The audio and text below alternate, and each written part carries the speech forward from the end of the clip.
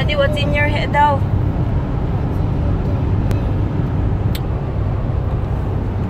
There's a request. What's your request? Head. Daddy head. Head? What's in your head, Daddy? It's zombie. His favorite zombie. You sing na.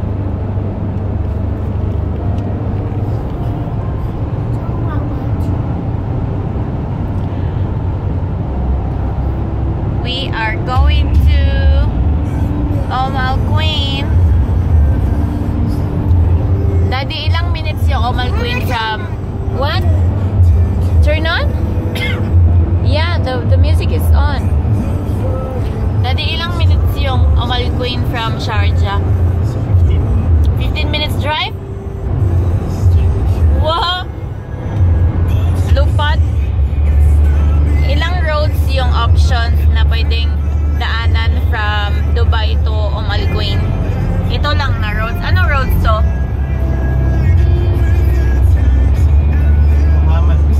Muhammad bin Zayed Road.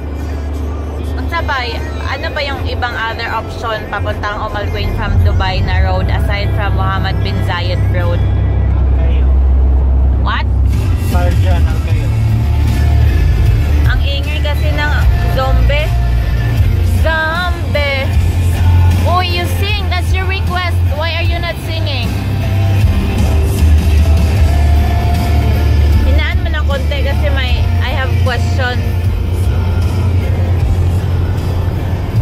So, ano yun? What are the other option na road aside sa Muhammad bin Zayed papuntang Al Quwain from Dubai? Sharjah Road, Al Quwain Road, and Muhammad. Sharjah Road, Al Quwain Road, and Muhammad bin Zayed. Yung tatlo na yun? Ah, okay. So, asan yung mas pinakamabilis from Dubai to Al Quwain sa tatlong yun? A to A. Airport, nagda-drive ka lang naman, wala namang airplane papuntang Al Quwain. Ano yung sa tatlong road na yon, asan yung pinakamabilis na makarating sa Al Quwain? Muhammad bin Zayed. Ah, okay. Wala masyadong traffic. Ah, okay. Paano pala yung Emirates Road? Hindi pwede doon? Ano yung Emirates Road pala? Hindi? Wala? Pwede. Pwede sa kabila? Ah, okay. Al Quwain is one of the 7 Emirates of the UAE.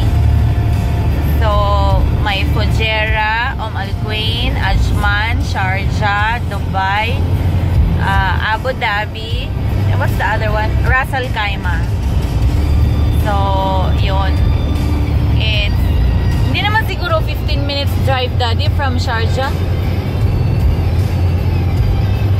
30 to 45 minutes siguro drive from Sharjah to Al Quwain. Exaggerated naman si Daddy, parang lilipad ng mag-drive. Running 140. If running 140, so yun 15 minutes. Ah, okay. Eh, paano kasi hindi naman lubak-lubak yung daan, straight lang yung daan, maganda yung daan sa Dubai kasi kaya ayun.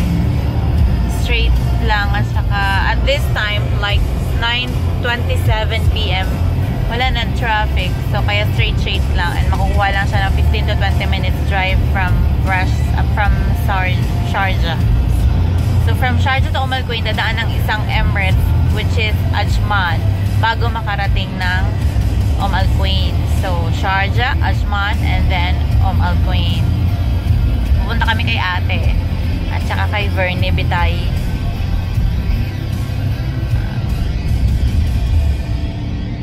Ayan.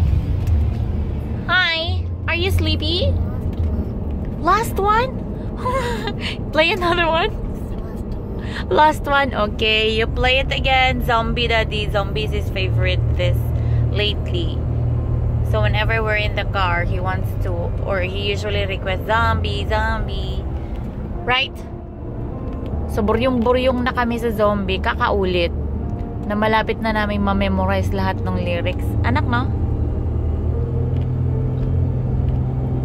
ang alam lang naman niya is yung chorus. Are you sleepy? You can fix your bumblebee.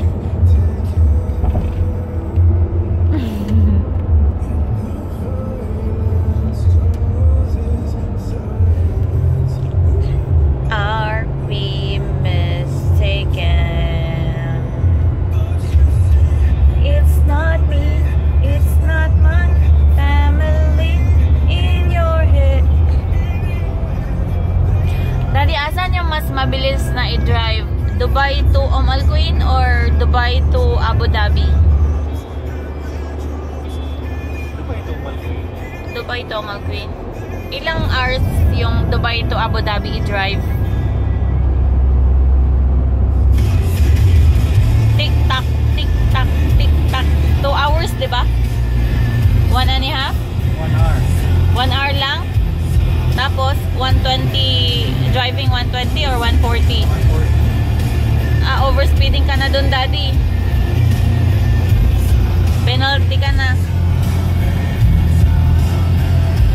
Almost arrived na sa Umm Al Quwain. Nasa bungangan na kami ng Umm Al Quwain.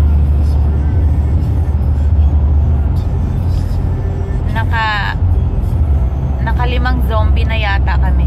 Kaka-play ng zombie. You're trying to fix it again?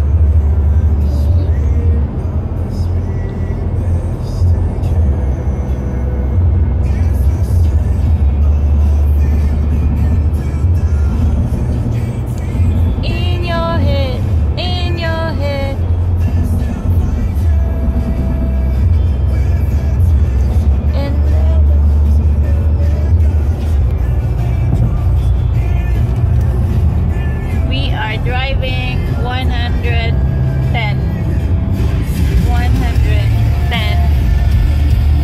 to Umm Al Quwain. 110 kilometer per hour. 120? Oh, okay, 120. We are driving 120 kilometer per hour. Gabi na kasi wala nang masyadong traffic, kaya pwede na yung 120. Wala kasi masyadong ano dito radar.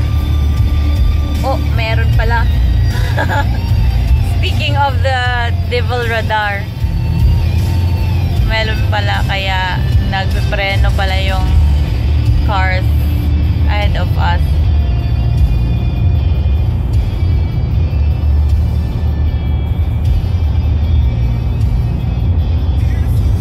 Oh, 100 lang yung ano. Dati paano yun? 100 lang yung ano, yung maximum speed. In Dubai, by default plus 20. Plus 20. Ah, okay. In Dubai.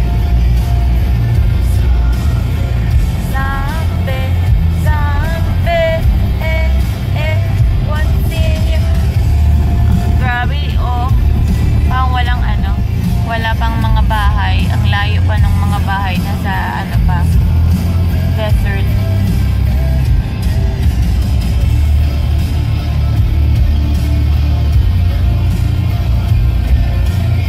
Ayan na si Imbudo.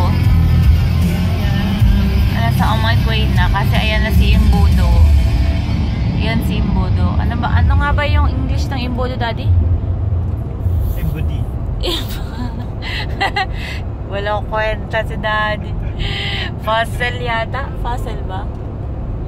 Absent kasi ako nun eh. Nung na-discuss yan, anong English na Imbudo. Ayan Yes, si, ma'am. ano, Yes, si ma'am. Imbudo. Yan yung palatandaan I will namin. fix that. Just hold it for a while, okay? Meaning, nasa ano na kami, pasok na kami ng Umm Al Quwain. Ayan. Malapit na kami kina ate.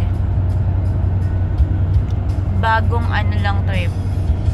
Bagong bridge sa Umm Al Quwain. I think this year lang ba, Daddy? Yeah. Oh, this year lang to nadaanan na bridge. Kasi dati lagi kami pumunta dito last year or 2 years ago or 3 years ago. Wala pa to. Kino-construct pa lang. Tapos ang bilis nilang mag-construct dito.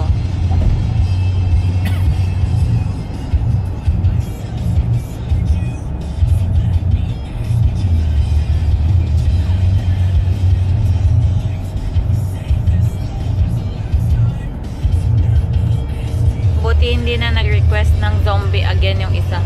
Naburyong na din sa kanta niya. Sinestos hypermarket. It was... Ano ba yung pangalan nito dati? Ito Sinesto? Si Almanama. It was Almanama hypermarket. Ngayon, Nesto na siya. Nawala na si Almanama. Yes lang. What? What do you want? Oh, last one. Last one, Daddy. Zombie again. I thought he got over with his zombie. Request again ng zombie. Time.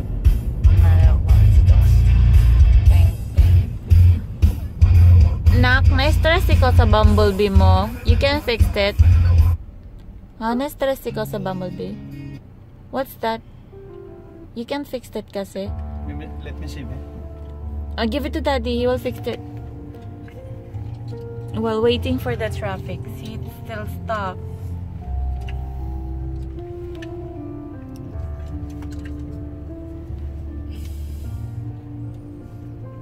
Daddy, baka mag-go na.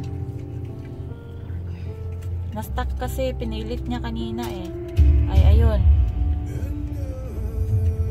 Pinilit niya kasi kanina. Kaya na ano na.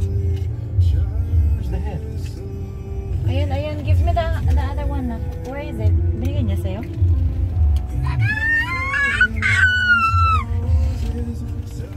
Nawala na yung cover.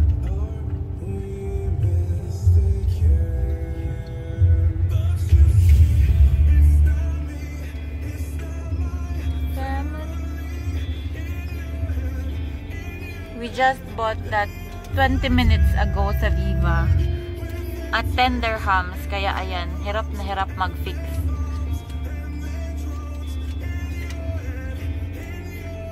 Yeah. Ayan na! Yay! Yay! Thank you, Daddy! O, tamang-tama. Kakago. Yay! Thank you, Daddy! Wow!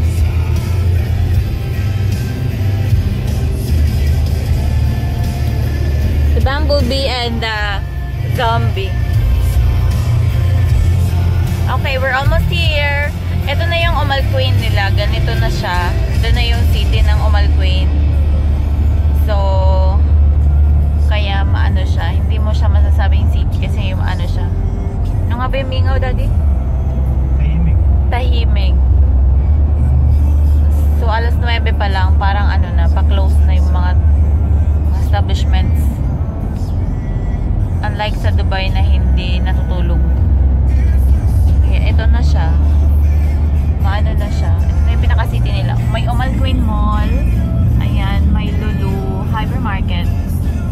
Bago lang din to si ano yung Umm Al Quwain Mall. This year lang din to, Daddy, diba? This year lang din siya na-operate si Umm Al Quwain Mall. Pero we haven't been inside pa, so I can't share pa what's inside the mall. Kasi lagi lang namin nadadaanan pag magpunta kami dito. Ayan, Umm Al Quwain Mall. I don't know if it's visible, pero ayan na siya, Umm Al Quwain Mall. Malaki naman siya, but we don't know pa what's inside. Baka sa future, ma-share namin what's inside the mall. Ayan na. Tapos may malaking mosque. Tapos malayo na naman yung next na building. Nasa main road lang kami ng Umm Al Quwain. So may mga ano pa, may marami ding beaches dito na maganda yung dagat, maganda yung beach dito, malinis. What happened? What happened?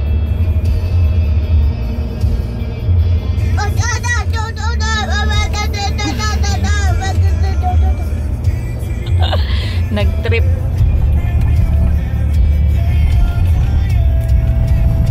Ayan, ang malaking roundabout. In your head. May ano, may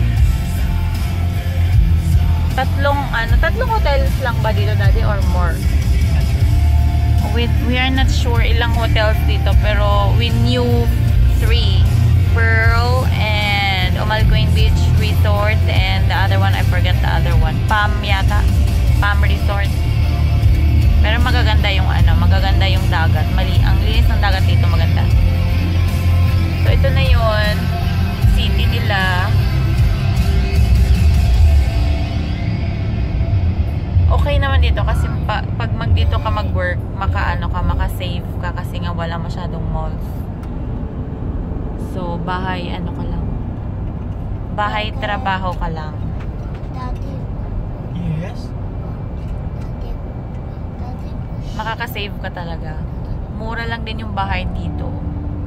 Bed talaga. Yung bed space yata 400 lang. Tapos may room na sila dito. I'm driving later. I'm driving lang. Yung buong room dito is 1,000 lang, na compared to Dubai na 3,000 to 4,500 yung isang room.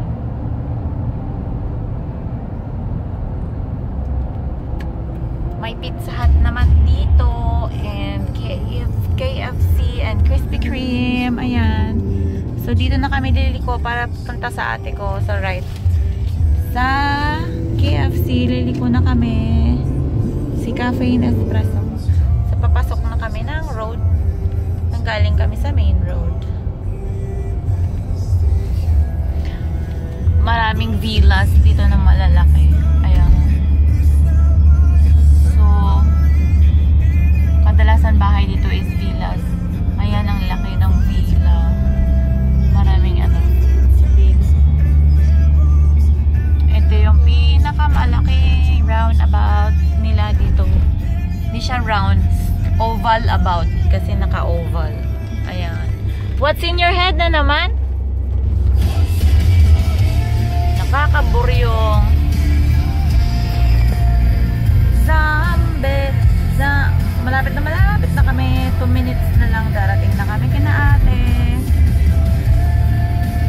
So ito na yun guys, ang glimpse ng Umm Al Quwain City, one of the 7 Emirates of the UAE. So iba lang to, some of the streets lang to ng Umm Al Quwain, pero most of the streets, or I think all of the streets are ganito lang yung scenario, na tahimik lang, super laid back. So yan, basta sa mga bawat area may mosque talaga dito, kasi syempre it's Muslim country. So ayan, so andito na kami, paliko na kami. Ayan, see you next time sa next video namin. Please hit like and share and comment pala. Bye bye, say bye bye daddy. Peace out. Peace, bye bye. Wala sa mood pa din. Okay, bye, we're here.